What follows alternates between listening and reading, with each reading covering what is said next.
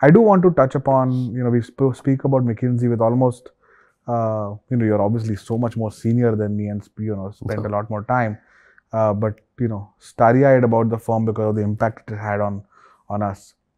You've publicly spoken about Rajat a lot, and I think what happened with him, he's written it in a book, and, to go from the pinnacle of glory, probably the most successful Indian professional CEO at the time and for a long time, to being as enigmatic and influential in India, to building out McKinsey India, to PHFI, to ISB, to all the things that you guys did together, and then to go through what was probably one of the most public trials of character at that age and with that kind of pedigree and contribution. It hurt, like my family and I have no personal equation with him, but my mother, my father is from the corporate world. He was CEO of Tech Mahindra, and he's from the world but never involved with, maybe on NASCOM somewhere here and there. But I remember when I got recruited into McKinsey, it was 2011, so it was very fresh at that time, and I remember feeling extremely hurt that an institution that had just made me a job offer is going through. And my mother is like, I look at his face and I feel that he's someone I can trust. I always feel that my parents lived in the US for many years. Yeah. Many years. And my father said, something is wrong. And even the firm is polarized, right? The alumni of the firm are polarized to say, hey, values and this and that. Rather than like, hey, if you do this kind of scrutiny on anyone, go and find something. So you have a very personal, deeply mentor-mentee relationship with Rajat. How did that affect you? I'm sure it did, but of course it did. Touch on that a little bit. Yeah, I mean, it affected me a lot. I have to tell you that in the ISB journey, there was Rajat, Anil Kumar, and me. And I've often thought about the fact that, wow, I mean, two of the people I worked with, which led to what I have today, were involved in one of the biggest corporate scandals in recent times. And they were associated with me, they were in the firm, I worked closely with them. So of course it's scary. I mean, sometimes I feel like, wow, I could have been involved. Maybe if I had been older or their contemporary, or if I had been in the US, I could have gotten involved in these deals or these. I mean, after all, we did ISB together. Yeah. Could have been doing something else together. But I did have to, and it was tough because, I mean, it's certainly not as tough as it is for Rajat and his family, and I've seen that up close. So watching that was tough. But it was tough to see when my father passed away, I was very heartbroken, and I remember talking to Rajat and saying that, now you are my father figure. And I really feel that way about him. I do feel that a lot of the opportunities I've gotten, what I've learned in my life, how you should be as a person, as an individual, in education, governance, stuff we are very nuanced things which I learned from him. I owe him. So it was very hard to reconcile. I remember one day, Ranjit Pandit and I going for a dinner by ourselves during the peak of this and saying, let's just go for dinner and let's not today talk about what happened. We'll just talk about everything else. We won't invite anybody else, just the two of us. We'll just talk. Because we were both quite... I remember going to Bukhara, and you know how tables are not too far away. What would you believe that right at the next table came a couple and another man, and the entire evening they talked about Rajat. And they said how well they knew him, and they were from New York, and do drive is driven by what you think is driven by what you want to be, right? Be, think, do. Yeah. And if you work it backwards, then what do I do? Okay, how should I think about it? And therefore, what do I really want to be? And when you go to the core of that, I realize that this is a person who has been my inspiration and is my friend, and that will never change. Yeah. And so I have my theory about what happened. And when I feel up to it and I know that I'm happy to take on the pushback and the debates and the arguments, and I share it. Otherwise, my simple thing is, listen, whatever he did, this is my friend, and I will always respect him.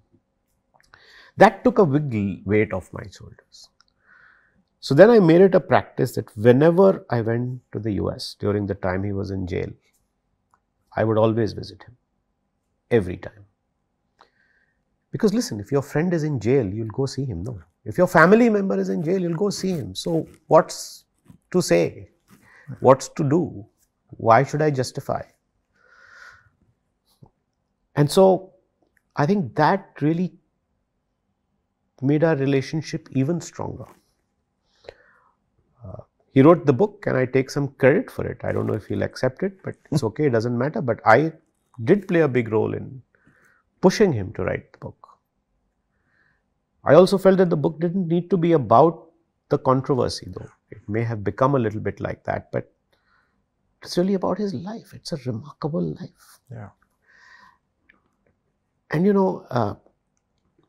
life's like that. It's not always all high. Yeah. I think it's a huge lesson. I think it's a very powerful lesson for me personally. I think Rajat got involved in a lot of things, probably lost track of everything he was involved in and what was going on.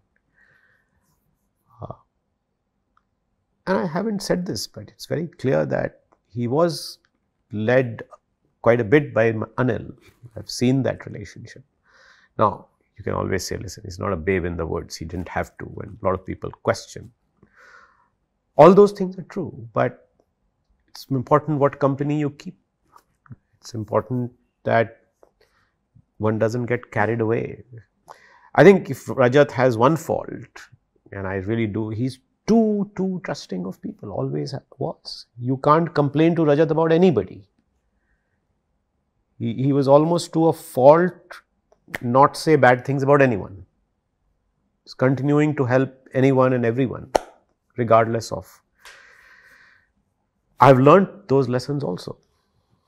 But I do think that ultimately it does come down to, regardless of how everybody else thinks, it sounds a bit cliched, but you have to evaluate your own relationship with that person and then deal with that. So in this case, I do think that there were things that happened which were unfortunate, that you have to be careful what you say. You may be thinking other things, but out of context it can sound very different. So one has to be measured in our conversations. It's not talking without being too careful about the implications. You can never be too careful. I think when you're building big things, talking to important people, be very careful. Do you really mean what you're saying? Yeah. You think about how it sounds. Who you associate with is as important as what you do. I think that's very important. I do think I've become much more tough about that, uncompromising about that.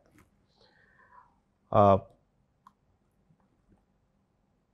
at the end of the day, I do think that was also I have been again very inspired by Rajat about the way he conducted himself through all this. A lot of people say that, oh, what's so great? I mean, but listen, I can tell you that whatever happened, the truth is Rajat Gupta had resigned from the Goldman board. You can call it the tyranny of fate. It's true that he had resigned. He was asked to stay on.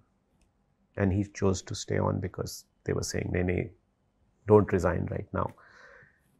All of this could still have happened, but he wouldn't have gotten so much in trouble if he had been off the board. If he really wanted to do insider trading, he wouldn't have resigned from the board. But, and when this whole thing broke, there are countless number of people who've been accused of insider trading during that period of time who settled. The great thing in the US is you can settle anything, pay a fine, get off. I have lots of good friends who probably did trade, did do insider, but nobody knows about the fact that they were even accused. Rajat chose to fight. I told him, Rajat, how did you face such challenging is not even a word, such a torturous, demeaning thing. The place he rejects about it in the book, it used to be called the shoe. So it's basically it's called a shoe because it's like being locked in a shoe. And he said that, Pramath, I discovered that the only way to feel that you can put up with that kind of distress is to just imagine that what others are going through. I think you may think of it as a corny thing to say, but I think it's such a huge realization when you think about that. And that's the only way. And he said that, I was looking at what was happening to others and I was like thinking, my God, he was saying the people here for false charges of possession just because they are from the wrong race, locked up for 30 years. Their families have deserted them, they have no access to legal help. Kuch nahi hai. Endless hai unka life.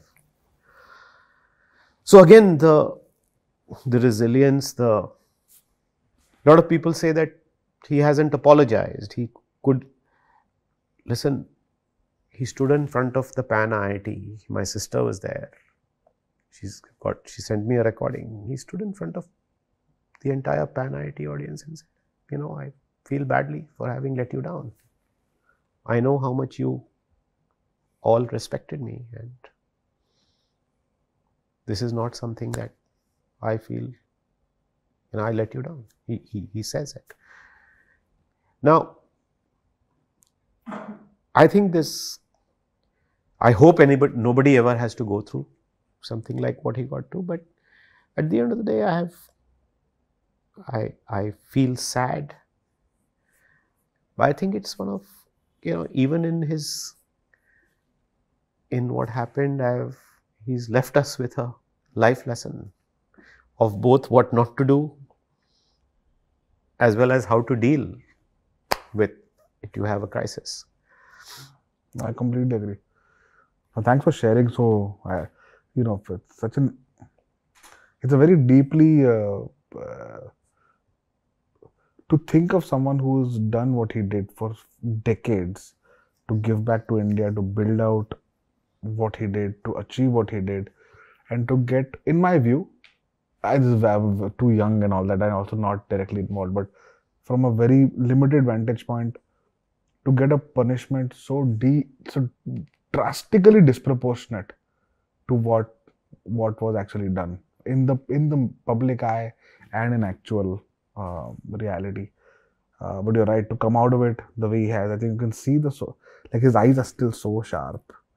Totally. He's still like उत्तेजित बोलते हैं उसको, बिल्कुल, आंखों में वो जो है ना, वो अभी भी it's completely intact. I'm so glad that he's kind of come out of it, and with the resilience only someone like him probably has. Yeah, and I think that has been deeply inspiring for me personally. Again, and I mean, when I do share this sometimes and talk about it, I know sometimes people think that I'm biased and that I'm in denial or that I'm being naive. But I only know that I don't, and I don't mean I don't care, I'm conscious, but I only know that, listen, if a close friend or family member or somebody who's a blood relative, something like this happened, you wouldn't care, na, ki hua, nahi hua, kya hua. Mera wo relationship hai. I am not a... You said when your father passed away, he's your father figure, that's it. Yeah. Now you stand in front of him, take the bullet in the chest. Correct. He's your father figure. Correct. Doesn't matter क्या हुआ क्या नहीं हुआ कौन care करता है मतलब and वो दूसरों को समझाना मुश्किल होता है because they think I'm arguing as a professional. This is beyond McKinsey. That's right. And I mean, I was just with somebody this weekend, and you know, at McKinsey events like this, Rajat's name always comes up, and these are all people from that era. And I feel sad because I think he has helped every one of us. So many of them owe him. Every one of us. And I know that he's conscious of the fact that McKinsey and a lot of people just dropped him. Yeah. And yes, the firm had to do it. But I would say that ISB, I would, by the way, the hardest thing for me was when I had to call him to ask him to resign. From the ISB board? From the ISB board. I was the guy who did that. It's the hardest thing I've ever done in my life. And he was initially stunned, right? I mean, it's not like he wouldn't have done it. I mean, he's the first one who would have. But at that time, it was in the thick of all this was going on. And in the middle of it, I had to call him when he was dealing with all kinds of shit. I couldn't imagine what would be going on at home, wife, kids, and so on. And I'm calling to say, Rajat, I'm sorry, but I've asked you to step down. And Anita, his wife, has often told me that, you guys didn't back him at that time. And it hurts and I feel bad. But I had to do it for ISB, and that time also I had to be very clear that at this time I am doing this for the institution, because the institution has to be protected, and then people are not going to listen to. So, it's been tough, and I don't know what life lessons I've learned, but they certainly hit hard. I hope I never have to use these lessons in a similar situation. But yeah, it's tough when you see that I know who all he has helped. That is also a lesson. I think there's something, gratitude goes beyond. I agree. Just because somebody screwed up, right? You can't forget what they did for you. I completely agree. What did. Back and forth between Bill and Rajat. When Rajat offered to resign from the Gates Foundation board, and he said no. Yes. And then he said, no, I have to. And then yes. Bill reluctantly agreed. I think it was a period of a few months and so on. Yeah. And even that website where all the Ambani brothers, Adi, all these people wrote, came in, put in videos. Yeah. You could see that the power of people who are saying everyone at certain levels make mistakes, but the pros and the contributions of this gentleman are far beyond some of these. You could call them crimes, you could call them oversights, you could call them careless mistakes, you could call them whatever. I would say if you do a Fortune 500, if you do that kind of needle in the haystack kind of search with an overzealous attorney general on any of the Fortune 500 CEOs, you'll find something worse than what you found on Rajat. All of these guys talk on the phone with each other after board meetings. You always find something. Sure, could you have done things better? Fair enough. But I do think it is completely disproportionate. But thank you for sharing. I think it's a learning lesson for all of us that I do think it's a learning. I think the thing about this now that it has happened is that one should take the learnings away. One should really look at what could have been done differently. Yeah. How could he have not avoided getting into this situation, whether he did or not. Yeah. And also how you deal with crisis, how you deal with situations like this. I think that's the inspiring part of this story, a sad story, but a lot of people had said, no, Indians won't be CEOs in corporate America for a long time. Look at what's happened now, right? And we'll have an Indian at the helm of McKinsey for sure. I think sooner rather than later, but I'm glad that, that's not happened. And I hope that he kind of comes back with a bang. And is he in Delhi now? Where is No, he? he lives in. I don't think he will come back with a bang. I don't think he wants to. I think he's quite happy. In whatever way he defines a bang. It could be teaching, I don't know. No, so he's very involved in supporting many institutions, many people, and the people who are his best friends are. I think that's the thing about him. I think. I tell you, I mean, I think he's always been for me a lesson in humility, equanimity, looking out for other people. Again, talking about people, my wife suffered from a debilitating illness, and I remember that I was struggling with it. He knew about it. One day, I think we were flying from somewhere to somewhere, and he said, "Explain to me what the problem is." So I told him. He said, "Why don't you talk to my former partner, colleague from Scandinavia, who's the head of Egon Zehnder now. His wife is a very famous doctor in New York. It's very tough to get hold of her. I'll call her and you go see her." And it happened, and it changed our lives. Now, I mean, I hadn't remembered this incident till we started talking. This is one of the insignificant things in my life, but a huge thing, right? In your life, yeah. Not at the end of the day, yeah, I may have done a lot of work with him, but as ISB, I didn't grow up. I'm not a peer. I'm not as close as I am to a lot of people who are my peers here. But here's a man who's interested, wants to know, how can I help? Goes out of the way, makes it happen, changed our life, right? We are so, I remember that this woman did massive surgery, and when she came out, we were both of us, we thought of her as God. That was the problem, that was the extent of the problem we were dealing with, and this was an introduction by Rajat.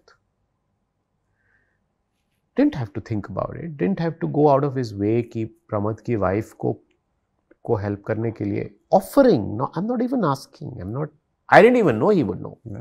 I was not even talking to him, "Hey Shantanu, do you know some people who can help with this problem?" He's a guy who's saying, "I know there's a problem. What's actually happening? बताओ मुझे." And मैं बताता हूँ, मैं call करता हूँ, and follow through. क्या हुआ? Yes, that's what life is about. Then it doesn't matter what the person does. No. I agree.